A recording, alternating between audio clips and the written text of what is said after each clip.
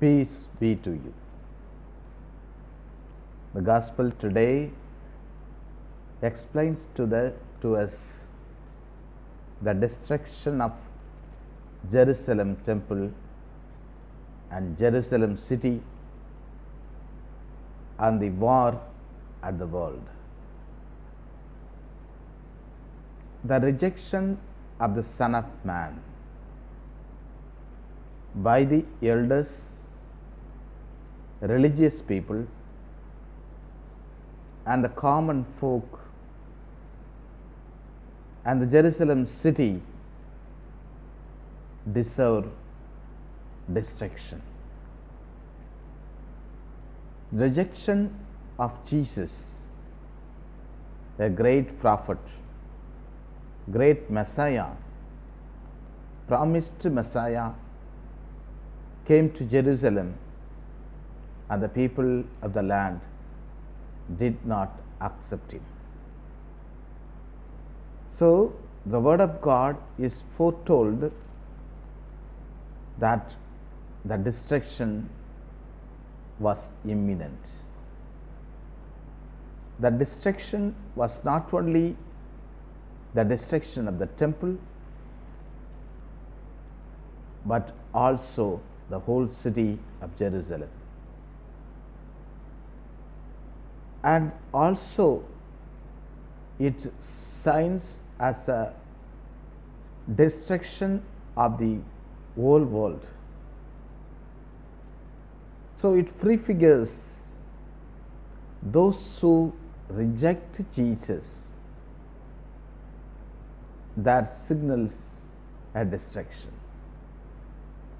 whether in the heart of man, whether by a community, whether by a society, city, country, or nation. When they reject Jesus, they automatically succumb to the destruction. An individual person rejecting Jesus succumb to destruction. So this is the message today the word of God tells us.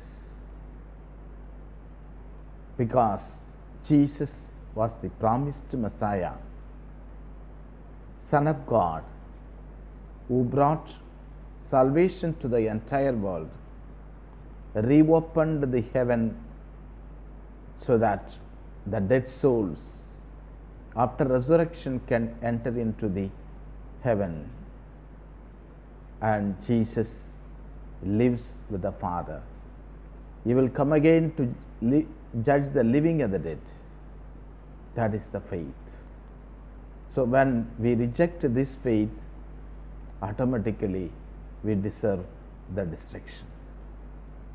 Let us accept Jesus and grow as the grace of God encourages, helps us to grow. Heavenly Father, we thank and praise you for all the gifts you have showered upon us. Thank you, Lord, for this beautiful day. The rejection of Jesus is the destruction of human race, because God had sent his own beloved Son to redeem the world, to redeem all mankind. Thank you, Lord, for this beautiful gift of Christ Jesus. And you have decided to dwell among us with Christ Jesus. Help us to understand the eternal plan that you have imbibed in the creation, and by which we may know the value of Christ Jesus. We ask this through Christ our Lord. Amen.